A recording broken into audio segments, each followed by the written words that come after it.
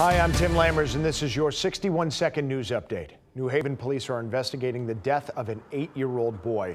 Police said the boy was shot and killed last night inside of a home on Howard Avenue.